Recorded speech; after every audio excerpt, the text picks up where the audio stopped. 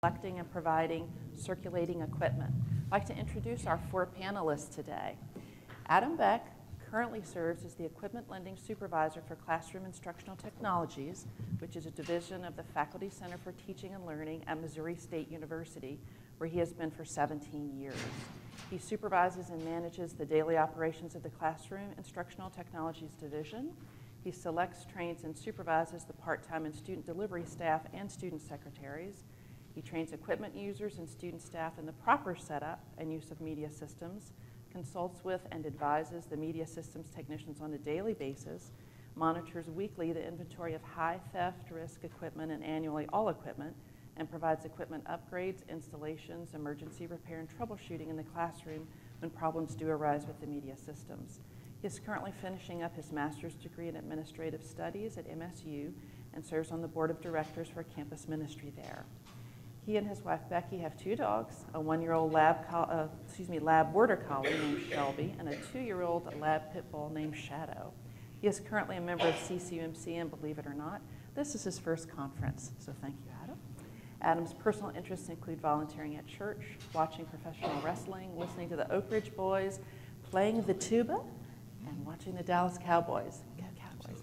All right, next we have Mark Jackson, and Mark is the Director of Production Services at the Richard Stockton College of New Jersey. And that college is a 4-year public liberal arts college located on 2,000 acres within the Pinelands National Reserve in southern New Jersey. He joined the college in 2000 as Director of Media Services and Distance Education with responsibility for classroom support, campus-wide video distribution system, media collection, and distance education. In 2008, he was charged with supporting events on campus, producing high-end media promoting the college, and managing the college educational access channel. Mark earned his MFA at University of Michigan and has over 26 years experience in higher education media support and production, and has worked at the University of Michigan, University of North Texas Health Science Center, and now with the Richard Stockton College of New Jersey. Erin Scott. Erin Scott currently serves as the Multimedia Services Manager of Academic Computing Resources for Stanford University Libraries. She creates and designs content for the department, as well as teaches a class on basic multimedia use, hardware and software, and provides consultations for classes and professors on using Adobe and Apple software products. She has worked previously at Yale University, attended St. Mary's College in Notre Dame, Indiana, and is currently an active volunteer member of ResNet, Inc., as well as CCUMC. Erin's personal interests include hiking, singing, crocheting, and blogging copiously about her dog, Parker. And Lindley Shedd is the Media Services Coordinator at the University of Alabama Libraries. She manages the Stanford Media Center, a unit dedicated to supporting student multimedia production. Responsibilities include administration of the Stanford Media Center, working with teaching faculty who are interested in planning course projects that utilize multimedia tools in their creation or delivery, and teaching a multitude of multimedia software, including video production, audio production, and web and graphic design. Within CCUMC, Lindley serves as the editor of The Leader and also serves as a member of the research committee. Lindley received her MIS in Information Sciences from Indiana University School of Library and Information Science in 2008, and this is her 3rd consecutive CCUMC presentation. So we have a fabulous panel here for us all, and we're going to get started. So I want to take a minute just to talk about what I was hoping that this presentation would be. And one of the things I think a lot of times we do is we come to these sessions and then we get asked the details. Well, what model are you using, or what version of X, Y, and Z are you using? So when I put this group together, I wanted it to be very specific. If you've gotten a chance to look at our 16 pages of supplemental documentation, so we're not going to be using the projector today. There is no formal PowerPoint. This is a discussion among us and among you all. But we have listed every model of every piece of equipment that we have in our respective spaces. The other thing that kind of changed as we went forward is I don't do production work as far as my unit producing content. But as we started talking about what our panelists have in their spaces, we also added production equipment. So for example, Mark's area is doing a lot of internal production. They have some high-end equipment that they don't circulate to their users. So we ended up splitting things out into the equipment we circulate to our faculty, staff, and students, And then there's also a series of documentation about what our internal production equipment items are. Again, with all the model specifications and things like that listed. I also wanted to say that one thing that this panel is not going to cover is equipment installed in classrooms. We're really talking about things like video cameras to projectors that we circulate to our campus users. And so I just want to make sure that everyone understands kind of our parameters of our conversation. So what we're going to do is we're each going to take about 5 minutes to introduce our spaces, how we're all located in the libraries, but just from our bios, you see that we do very different things. Our campuses are very different sizes. So we're each going to take about 5 minutes to kind of give you an idea of what each of our units' major responsibilities are and our areas of support. And then what I really want this to be is a conversation. We want you to be able to ask us anything about our equipment, our budgets, our why we choose what we choose. I also do have a list of conversation topics that if we do start to, nobody has questions, I will send us down a new path. But I really think with a group this big, we can just talk about what we're interested in. For the sake of time, to be sure that we do cover a lot of topics, if we get into a back and forth and we've been on a topic for 10 or 15 minutes, we may move on to redirect just so that we get some chance to talk about other things. But really, this is kind of controlled chaos is my plan here. So with that, I'll go ahead and start with a little bit about my space. I am at the University of Alabama main campus in Tuscaloosa. I am a member of the Library Technology Division, and we're a campus of 33,000 students. So we're a pretty big campus. As Pat said, I manage a student production space, meaning I am supporting students in video assignments, audio assignments. Somebody wants to learn Photoshop to do flyers for student organizations, etc. I answer to an Associate Dean of Library Technology, who answers to the Dean of Libraries, who answers to the Provost. So I'm within the Division of Academic Affairs. I don't answer through any of the traditional IT departments or anything like that. The other thing that I wanted to take a minute to say is that my unit is very focused, but we do also have a central Center for Instructional Technology. So when I talk about we don't do internal media production, the Media Services Division of Central Instructional Technology does that kind of thing. The classroom support is handled by the Center for Instructional Technology, which answers to someone entirely different than anyone that I have in my answering line, except at the end we're all in academic affairs and answer to the provost. So we're a very, very focused space. We see about 14,000 students a year in a space with 11 computers and 1 studio. We are open about 96 hours a week, and I have 4 full-time staffers. So we're a very, very active little space, supporting everything that the students come in asking about. We have about 65 pieces of equipment, and in the documentation we talk about kits. One of the things that's a little bit different amongst all of us is, do you put barcodes on every cord and cable and piece? In my case, we send out what we call kits, meaning the power cord, the battery, the device, the SD card if it has an SD card, and that whole package just has one barcode that we're assigning to their student account. So that differs a little bit among us, so we're trying to help you all understand how we talk about our stuff. So when I say 65, I mean audio packages and video cameras, green screen, what have you. The other thing that I do a lot of is teaching. I am teaching 30 sections for 15 professors in 8 divisions of our institution this semester, in English, in dance, in Spanish. So a lot of what my area is doing is circulating the equipment, supporting the students in creating whatever objects they've been assigned to create, teaching them the software in order to do it, and then helping them all the way through their production process in any of the areas that we support. And while that is nowhere close to 5 minutes, that's what I wanted to say about my space. Hi everyone, I'm Erin from Stanford University. I do very, very similar work to what Lindley does. Probably about a third of my time goes to teaching classes to students. We're on a trimester system, and during the fall quarter, we call them quarters, but we're on trimesters. I don't understand it either. During the fall quarter, I teach to the RCCs, which are the students who go out and help students with their computer problems. They're the ones that run the student networks in their residences. And things like that. And then in the winter quarter, the RCCs teach that in turn to their freshmen and transfers, while I simultaneously offer an advanced section of the same class. And then during the spring quarter, we wait for the seniors to freak out because suddenly everything is due, and oh no, they don't have things done. So that's about a third of my time is education and outreach and teaching. Another third of my time is probably spent doing in-house production stuff. I'm currently working on a documentary for the new student orientation that just happened a couple of weeks ago. And then the last third of my time is spent doing, departmental things, designing, random little posters and stuff like that.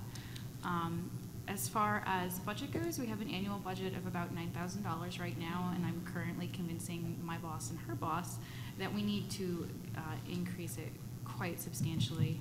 It was actually really exciting to get all the information from my colleagues at the table with me, because then I can go to them and say, look, this is what other schools are doing, and they clearly have a budget, and they clearly have these amazing sets of equipment. We need to step it up. So that, just a little plug for y'all there, that you can go to your administrators and say, look, other people are doing this too, and it's really cool. As far as the support model goes, it's a little bit patchy right now, but that's something that we're working on, is creating a better support model. Students who want help come to, it's called the tech desk. There's a multimedia lab right in front of it. It houses about 16 computers with currently Final Cut 7 and Adobe CS5. We'll be upgrading to other software and hardware in a couple of months. Is this not loud enough? Do I need to sit closer? I can do that. I can do that. Oh, there we go. And we don't offer a whole lot in terms of hardware support for those students. We also do not have a studio. We are, however, going to be moving into a new building in a couple of years, because the one we're in is technically not earthquake safe, and I hear that's an issue in San Francisco. So at that point, I'm lobbying for a studio space for our students to use, because we don't really have anything else like that on campus. We serve the entire student population. Faculty and staff can also use our resources as long as you have an active and valid Stanford ID. We'll check it out to you. We do have a couple of specialty labs on campus, but the only students who can access those are students in that program or department, or if they're taking a class. So the journalism department and the film studies department, for example, have advanced setups like ours, but they're not available to the general public. And so we really focus on getting stuff out to the general student population, particularly the undergrads.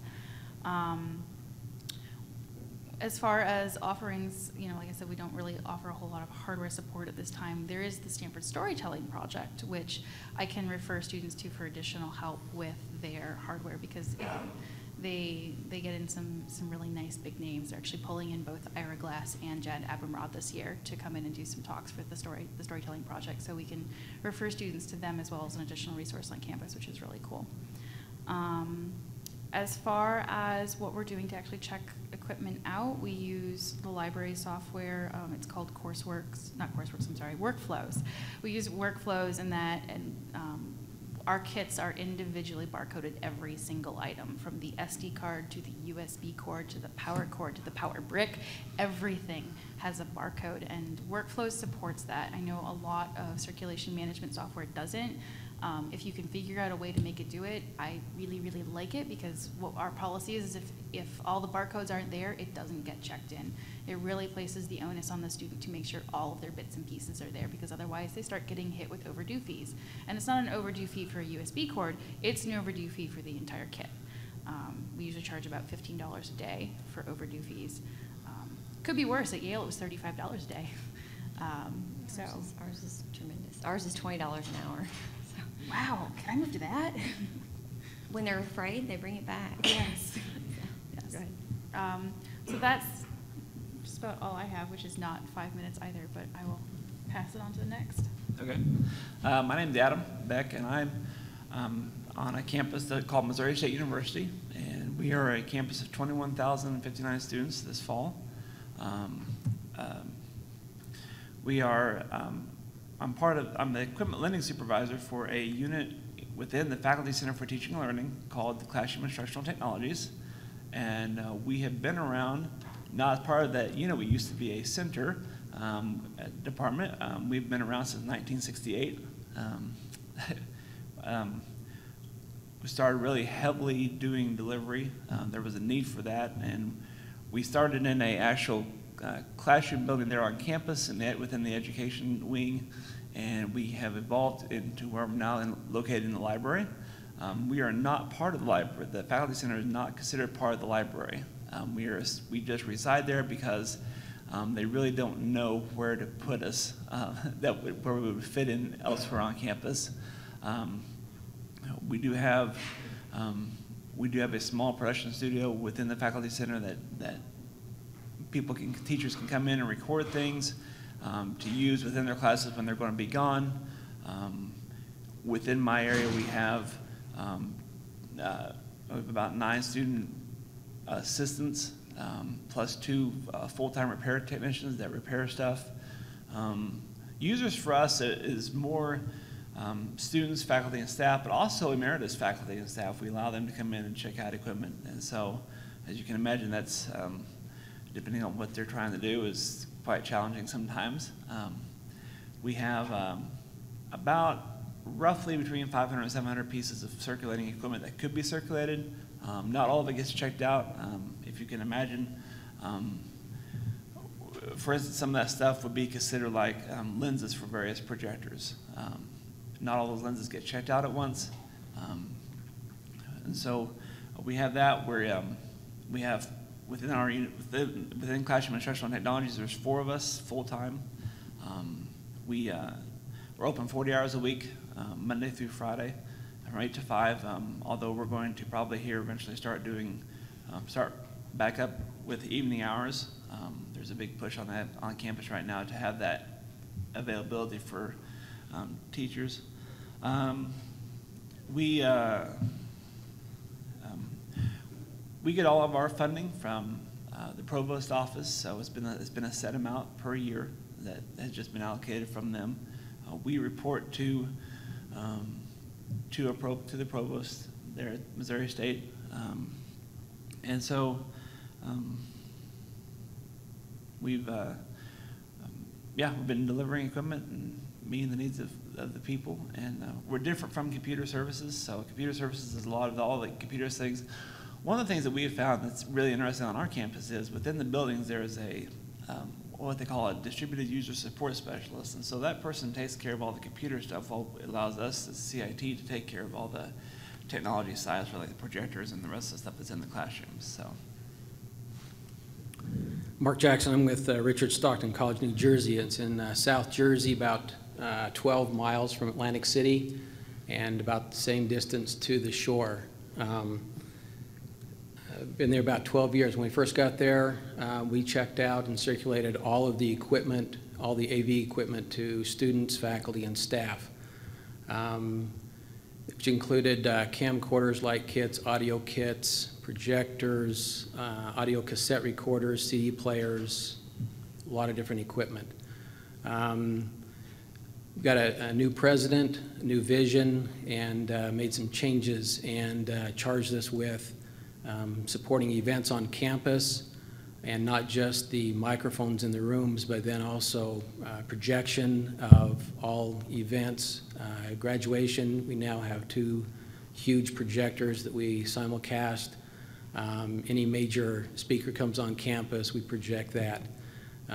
So there's a change in what we were doing. We're also supporting at that time all the classrooms and changing those over from pulling the TVs out of the corner of the room, putting in projectors, computers, document cameras and such, converting those over to electronic classrooms. So we had a lot of responsibilities.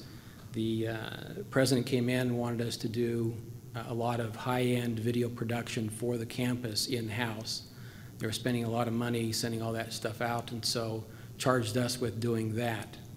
About the same time, the communications program, who was the largest user of all of our AV equipment decided that they wanted to have more control over the equipment, and so we transferred all of that circulating of that AV equipment over to the communications program. Prior to that, I had secured funding to build a media lab and then upgrade a small TV studio, which was across the hall. So the media lab, the TV studio, and all the equipment was transferred over to the communications program to manage that. In return, we identified that there were still needs by students working on projects, creating video projects for their, especially final projects in their classrooms. And so we were able to replace some of that equipment that would be then circulated to non-communications program students, as well as faculty and staff.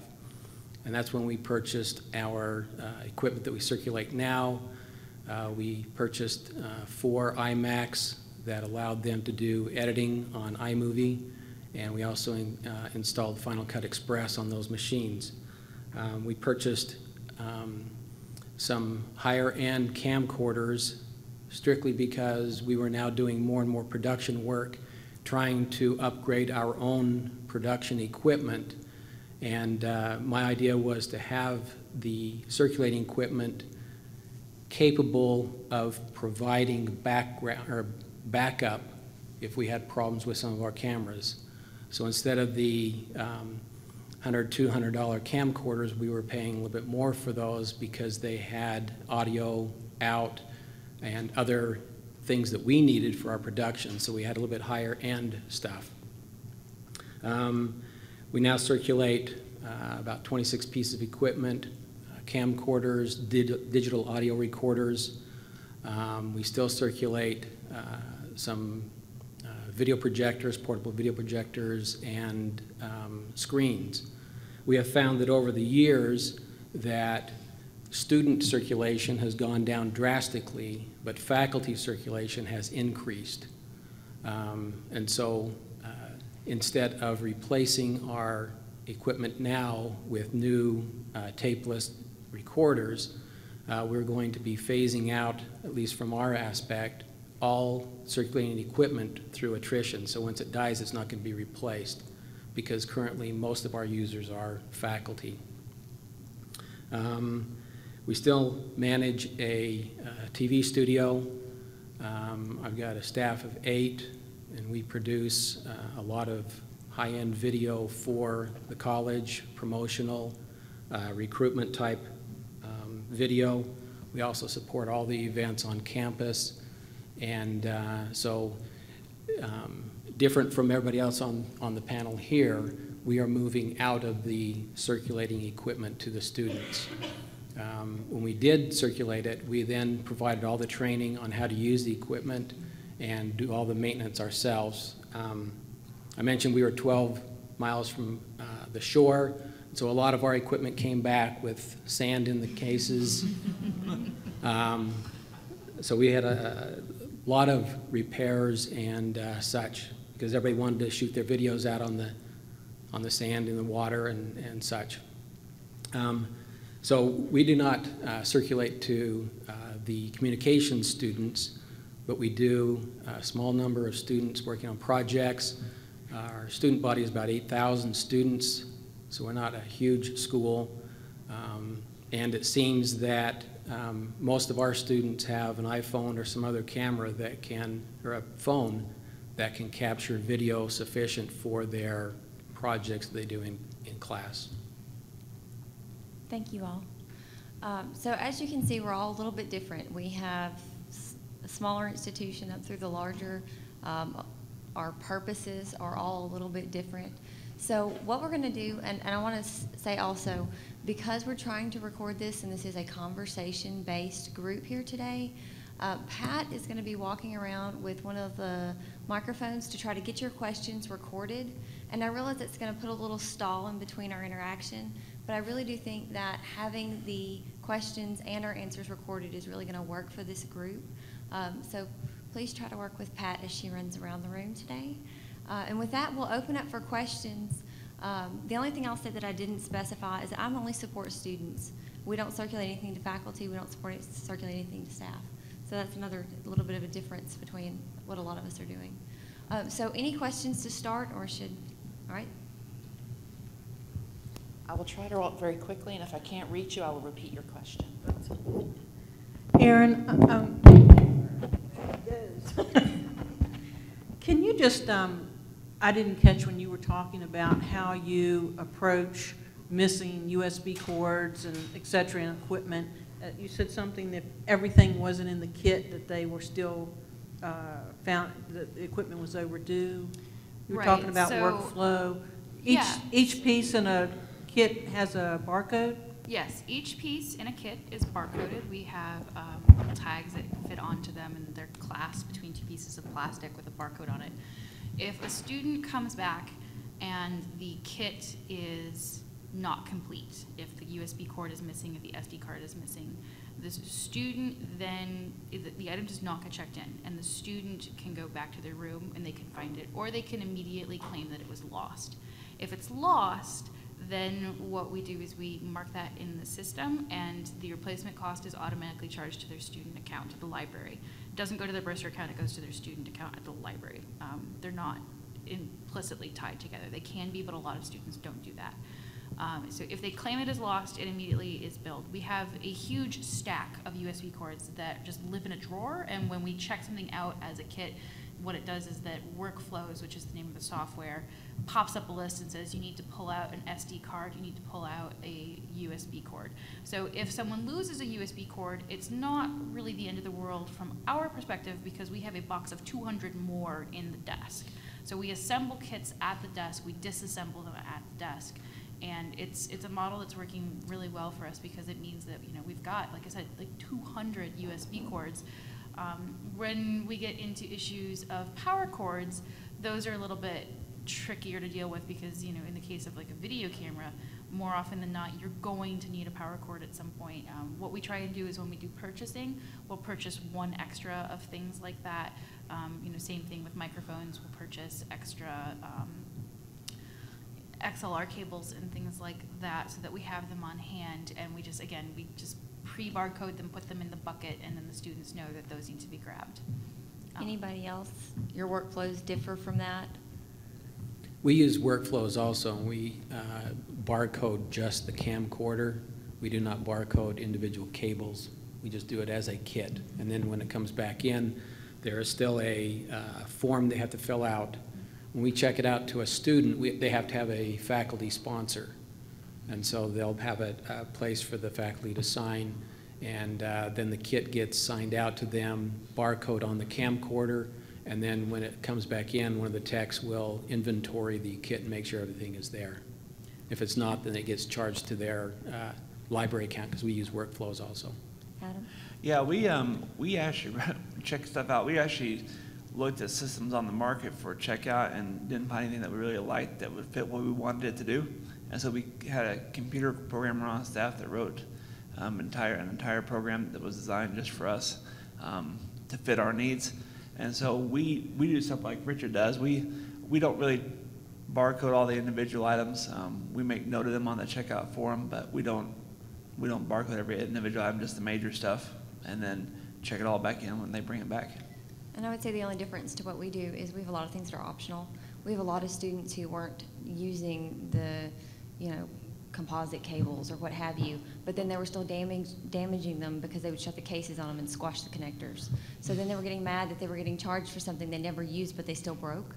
So in our case, we have the things that we consider necessary, meaning power. So if it's powered through USB, we have a new Yeti microphone, you have to have the USB, you know, to connect. That goes out with the USB, but nothing else does unless they ask for it. So we've really stripped down our kits to what they need, and then have our check sheets are actually an example of one of the documents. There's a very detailed check sheet that every time any piece of equipment goes out, we go through the check sheet, and every time it comes back, we go through the check sheet. And again, the student has to sign saying either it came back as it went out, meaning nothing was missing, broken, or damaged, or it didn't come back as it went out. And the student that turns in the equipment is not allowed to leave until that check sheet is complete. So we have a check sheet system. We are using the library catalog system, which is Voyager in our world, in order to attach it to their account. And thank goodness it does go to the bursar and it's not my problem. So, yeah. Question in the back? Oh, I was going to add to that. We also do strip down kits. The other thing to note is that we do just check out pieces of things. So if a student just wants to borrow a USB cord, we will let them check out just a USB cord. We don't do that with SD cards just because they tend to be a little bit more on the expensive side and they're very, very small. But we do a lot of that where you can check out just an XLR cable. You can check out just a power cord that goes to a standard projector, things like that. You don't have to necessarily check out the entire kit. So we have lots of little extra pieces in drawers with labels on them. And Lindley and Erin, can you just speak up a little bit when you reply? Sure. This question is directed to Mark. Mark, when you were charged to do campus events at your institution, were you given additional resources, staffing, or an equipment budget to focus on the events? When we made that change, we no longer supported the classrooms at that time. We also moved the support of the lab and also the studio into another area. So when that happened, we actually lost staff because the staff went with the space. Since then, I have increased my staff by 3 to handle the load that we have. The budget issue is I have a annual maintenance and operational budget that is given to me. We go through a process every year of submitting a budget, and then the administration looks at it and cuts our budget, 2-3%. We do have an option of putting in for what we call capital equipment. And so every year I put in for a few $1,000s for capital equipment. Over the years I've been fairly successful in getting equipment. We now operate our production equipment. We have 2 Sony 335 XD cams. We have 4 Sony EX3 cameras and some pretty good audio equipment that we've been able to accumulate. But it is a annual request, and it takes a lot of justification to do that. And I think at this point we've touched on pretty much everybody's budget but mine, and I'm much like Mark. I have no money. I have to go forward and say, here's what I would like. I have no operating budget whatsoever. My Associate Dean of Library Technology controls the budget for all departments that answer to him. So I, every May, put in a request for what I want to do for the year that starts October 1. But I have a very active unit. The justification hasn't been hard for me. So I've spent about $20,000 a year every year I've been where I am doing different tasks. We have upgraded our studio. We've expanded our equipment. We have gotten rid of a lot of old equipment. So far, things have worked out well for me, but I don't actually have any budget that I control. Questions?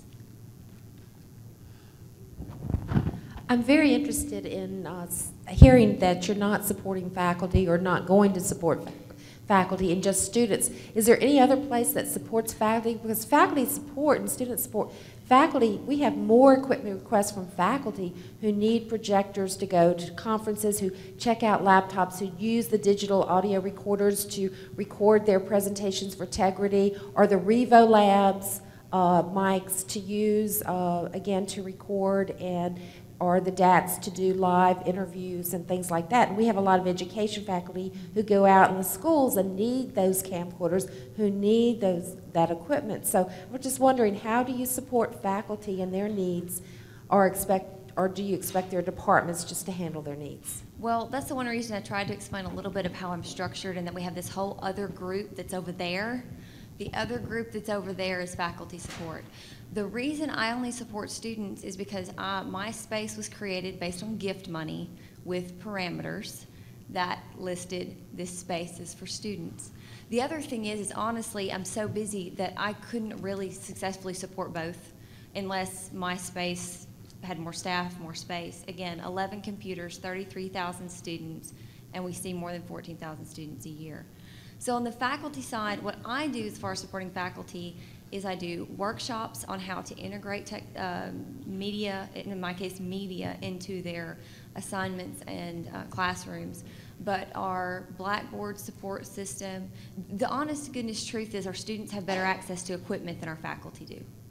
That's just the truth. Some departments have gone, English has a pool of equipment for their faculty, et cetera, and around little pockets here and there. But as far as going in, picking up a camcorder, most faculty don't have access to that at my institution right now, which is very awkward. Sorry. Oh, we actually do support faculty and students. We have a lot of faculty, much like what you've described, that are needing projectors for conferences, and departments have zero money, and so they would much rather send their faculty members to come over to us and check stuff out. What is interesting is, I think, for faculty, is that we have a broad range of faculty members. Faculty that have been on there for 33 years on one extreme, and then the other extreme is faculty that are just coming on board. And how do you balance the types of equipment that meets both sets of faculty members? We have a lot of students that come in and check out equipment from us for their fraternities and sororities and student organizations.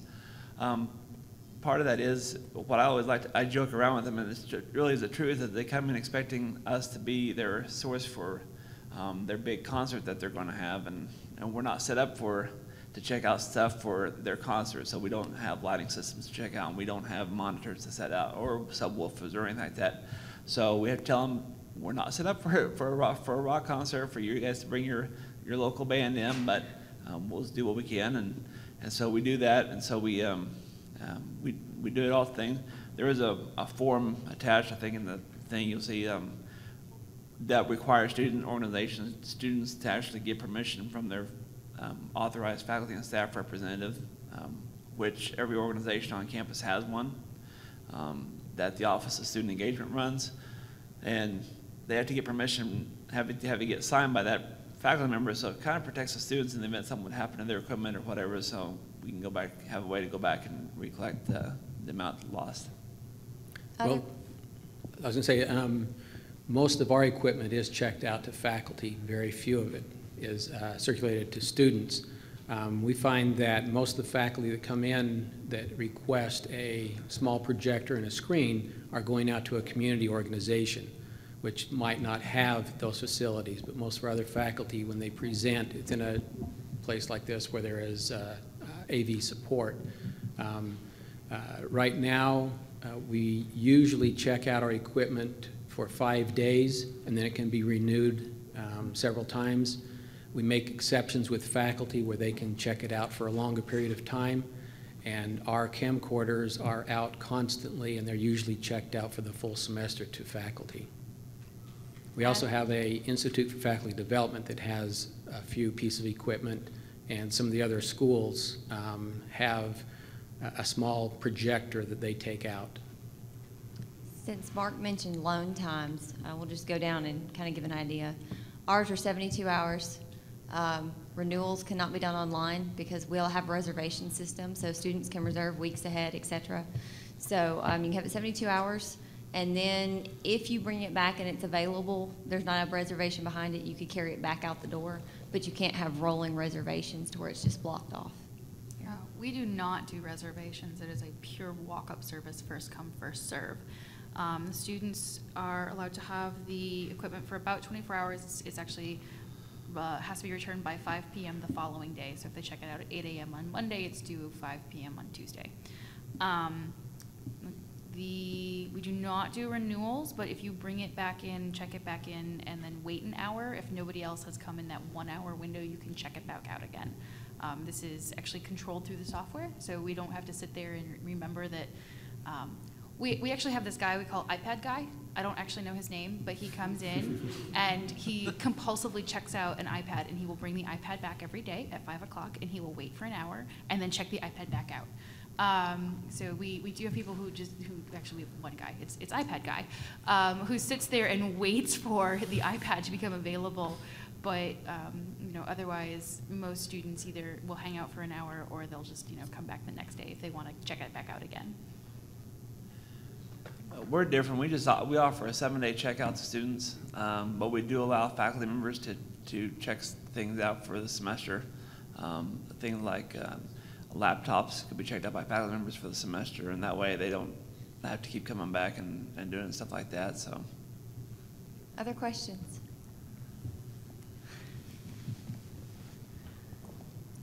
We'll try to be quick because we don't actually have all that much time left. So. Hi. So you guys, some of you said that you had 5 or 7 day checkouts, and I'm just wondering how you have enough equipment to circulate to be able to check out for that long a period of time. Is it that you just don't have a lot of people requesting equipment, or that you have a huge inventory? for us, we have a pretty decent sized inventory. A lot of it, what happens to be is we'll have some teachers who assign projects to their particular class, and they're responsible for those class members to come and check out the equipment and do the project and then return it back to us. And I'm sure we've all have had this happen before. Not everybody checks those things out at one time. And some of them will wait till the last minute. Some of the students are advantageous and get done early. So it's staggered. But we found usually a 7 day is more than adequate enough time to get stuff done in the time frame that they need to get done. We don't have a whole lot of inventory, but currently we do not have a lot of students that come in and request. So when we extend the checkout to faculty, it's with the stipulation that if somebody comes in and needs it, we can call them and then come and retrieve the equipment and check it out. So we don't have a whole lot of equipment, and most of the students that come in to borrow it and check out the equipment have it for a day or two, and the 5 day is not an issue.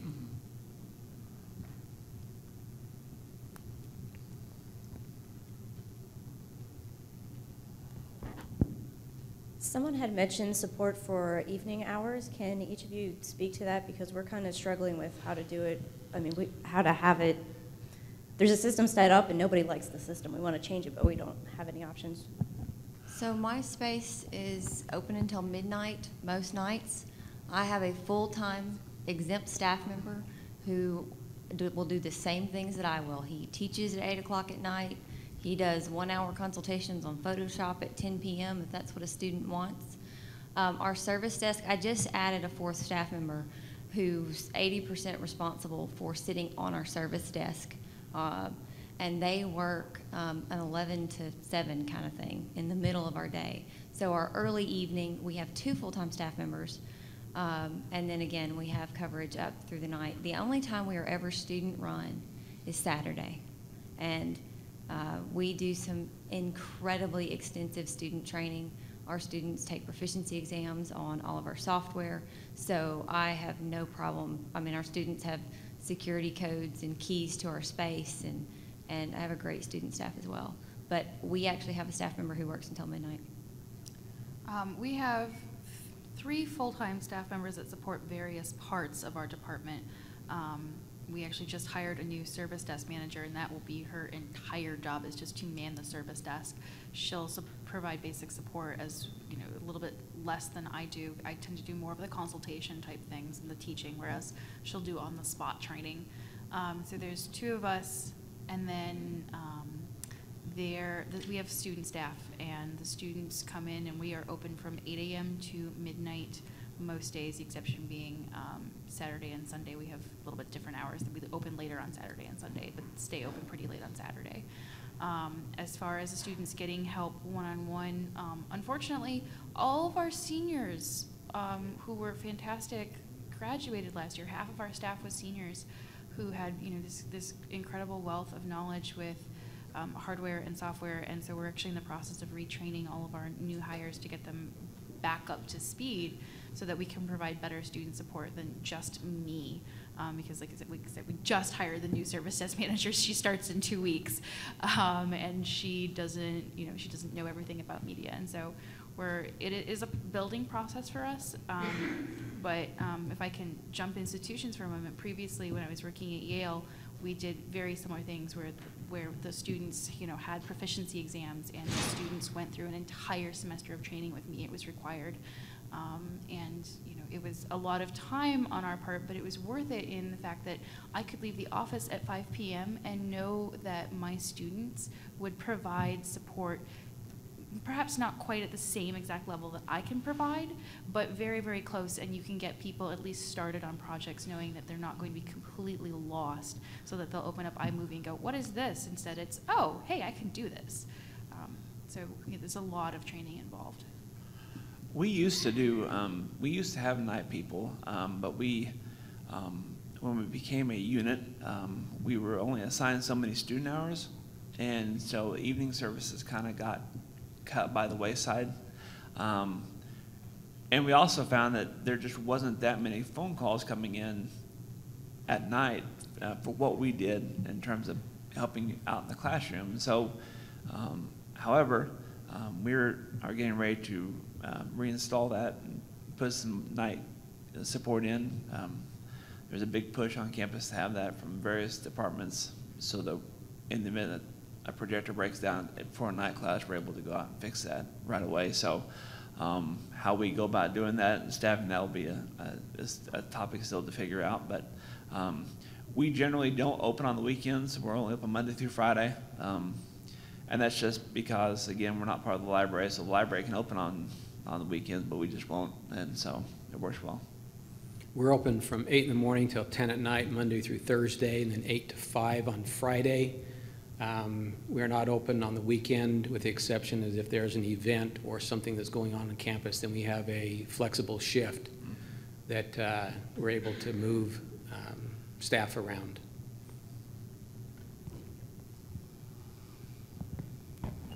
I was just wondering if you guys could talk about, in terms of replacement costs, if you guys do ACV or RCV when you guys actually charge out. So do you guys depreciate the value of the equipment? Because we've been in a situation before where we've done that and it really didn't work out well. So I just kind of wanted to hear you guys talk about that. We use items till they break, and then we put it in the repair shop, and if we can get parts for it, great. If not, then we just have to go out and buy a replacement one for it. We don't, like, as far as like replacement costs per se, we, if a student would lose a piece of equipment, we'll charge them basically what the replacement costs are, depending on what we can find online for that. If it's an item no longer made, we guess about what it would be like in terms of like when it was first bought compared to what it would be like now, and that's kind of a general thing for that. And so replacement costs is part of our budget, and as things break and we can't get parts for it, then we have to go and replace it based on the need. We look at a general cost. Let's take a digital audio recorder. In my system, a digital audio recorder has a replacement value assigned to it that generally is going to be an average cost to, we're not going to charge students more than what we're going to pay to replace it. But generally, we're doing a direct replacement cost-ish. And then, let's say that we've decided to go up in quality, or we've decided to go up in what we're providing. We're going to charge them for whatever that original value was that we'd assigned to that other object, and we're going to pay the difference to make that increase in quality or size or whatever. But we're doing pretty much a direct replacement cost. Yeah, we are too. I mean, the way I explained it to more than one student who was complaining about it is that, well, you lost something and now I have to replace it, and I can't buy one at a depreciated cost. I have to pay full dollar value, and how is that fair to me when you were the one that lost it? Because of the way that workflows works is that we have to do things in tiers. So things are not $800, $900, $1,000. It's a $50 price point, $100 price point, a $500 price point, a $1,000 price point. So we round to whatever the nearest is. In most cases, we have very few things that are worth $1,000, and they're not actually worth $1,000. So what we'll do is that if that item is lost, we'll work with the student and actually bring the cost down in their bill. We'll manually submit something to the accounts office and say, okay, it's $1,000. Would you drop $200 off because it was an $800 camera, not $1,000? So we do. When that happens, it doesn't happen actually that often for the big ticket items. It tends to be more like USB cords and VGA adapters. So for those, you can match that pretty closely to things like $50. But if it's significantly less than our tiered pricing, then we will, chop that down for them, because it isn't really that fair to charge them $200 extra for something. We do a straight replacement cost. A faculty member, if they lose a power cord to a camcorder, We tell them this is how much it would cost us to replace that. If they want to replace it themselves, then that's fine, we'll take that in. One thing, we have to purchase all of our equipment off an approved state vendor list, and a lot of the vendors choose not to register with the state of New Jersey, and so we have very limited, in some cases, very limited access to some of the bigger suppliers.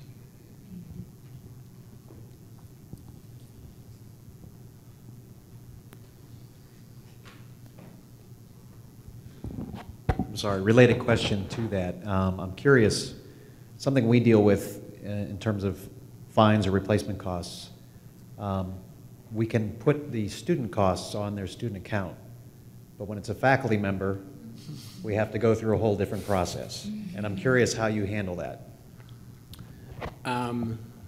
Usually the things that get lost or misplaced or destroyed with our equipment are power cords, USB cables, firewire cables and stuff like that. And we either tell them that we can charge their department or they can replace it on their own. Sometimes when they say, well, how much does it cost? We'll look it up.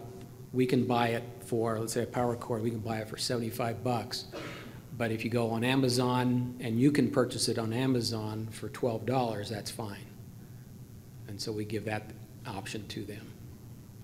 So because our system is tied into the library account, it's automatically put on their library account. And the way the library accounts work is that if you accrue more than $50 in fines, your privileges are stopped. You cannot check out anything at any of our libraries. And so it's effectively self-policing.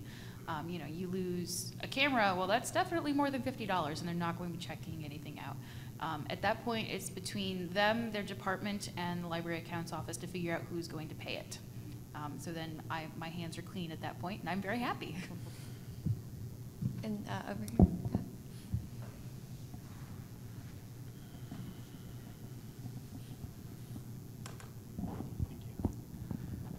Do you insure any of your equipment specifically for if it gets stolen rather than lost?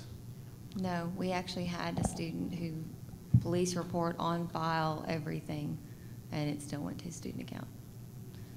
We've looked into insurance, and actually Erin and I were talking about this earlier. Every policy we've been able to find says you cannot use it for groups. It's very individual. So if you look at what Amazon offers for some of their more expensive, or what B&H offers, and B&H is a contract vendor for me, so that's one of my examples. Their fine print actually says, and you cannot use this for an apartment building or a business or anything like that. So. Right. We have been buying those plans occasionally because the B&H rep at the time seemed to think that you know, we could somehow get around that. I'm not sure if that's actually true or not. But I mean, we don't really have a whole lot of insurance. One of the things I actually highly encourage you to do is look at getting private insurance from the student perspective. Again, jumping institutions. I just changed institutions in July, by the way, so a lot of my experience is actually coming from Yale. Yale has a program called HF&C. It's an insurance company, and it's vetted through the Office of Risk Management, and students can buy a personal insurance plan for relatively cheaply. I think the basic one is about $75. The next tier is $85. Deductibles are $100 and then $50 respectively. So if you can get your Office of Risk Management to seriously look into the personal property insurance through something like HF&C, I know there are other companies out there. I highly recommend it. You know, I've had students who have lost $1,000 cameras, and you know, that's $1,000 that has to go to their student account or their bursar account or their library account, and that's a lot of money. And I know that there were students who were very, very happy to find out that there was a personal property insurance plan. I mean, I'm currently looking at seeing and working with General Counsel and the Office of Risk Management at Stanford to see if we can get something like that in place, because it was so useful. And you know, if you know, again, the company was HF&C. So if you can somehow convince your Office of Risk Management to buy into that, that's great, and it's a fantastic resource. And HF&C, I've worked with them before, and they are amazingly easy to work with. We have about 10 minutes left. Doug in the back has had a question. Yeah, just a quick question. Because you are essentially the AD checkout on your various campuses, have you gotten involved with clicker technology in that, or is it just go to the bookstore? Because So, just curious if any of you have touched clicker technology in your AV checkout areas? Bookstore. Bookstore. Bookstore. Yeah, bookstore. Yeah. Yes, I was curious if you have any type of software that you use for checking out your equipment. Say that again. Software, do you use software to check out I think we're all equipment? using our library systems, pretty Except much, for except Adam. what Adam's home Yeah, built. we looked at various ones online, and we had different demos, and we wanted one that would do reporting and different things, and we felt like just at the time, based on what the market was and what our needs were as an institution, we had a guy who was he was a student, he was a computer programmer person, and he took a look at it and said, I can write a program that would fit for what this department needs. 5 minutes left, so we're going to keep up with some questions. Lindley, our system is very similar to your system by way of checking out. We use workflows as well. Our biggest problem is our reservation system is an Excel spreadsheet, and we use Macs. And so it is so unstable, it crashes every other day, and we've rebuilt it many times. I'm just curious if you have a reservation system that you use that is more effective than that. No. We have the library system to attach it to their account when they leave our space with it. We use a open source booking system called Meeting Room Booking System, and our rooms are our pieces of equipment. The challenge with that is that our staff have to go into our reservation system, so-and-so's late, so-and-so did actually get our equipment. And so in addition to attaching to their student account, we have to make sure that our booking matches our system. And so, yes, it's very stable, it works very well, it's a web interface, all of us can access it from all of our computers, we don't have the issue of who's got it open and therefore it's read-only and all that kind of stuff. But we still are doing two systems that are independent of one another, and the human error element of that is a difficult challenge. Any other questions in the few minutes we have left? I had one thing to comment on that. I mean, we are also using workflows, and that's why we don't do actual reservations, is because it's very hard to do that. If you're using Voyager, there is a new module out that you can do reservations through it. It's complicated, and it's a pain in the butt, but at the end of the day, it might be worth it to look at it. And if you're looking for open source alternatives, come see me afterwards, and I will tell you all about the fabulous Ruby on Rails project that Yale is working on. A couple of you mentioned using the software program Workflow. Yes. Can you talk about that and what it does for you? Workflows, the way we use it, it's part of the library circulation system. And so the library, that's how they check out all of their books and media. And we just create files on there with the equipment, with a description. And so when it gets checked out, they just scan the barcode. They scan the student to the faculty's ID badge, and then it pulls their record up, and then we scan out the equipment with the barcode that way. And then it's managed through the library system. Prior to doing that, we used an Access database and did everything by hand, and it was very cumbersome and crashed a lot. And so when we talked to the library and they were willing to add our equipment to their list, we were very happy about that. We have time for one more question.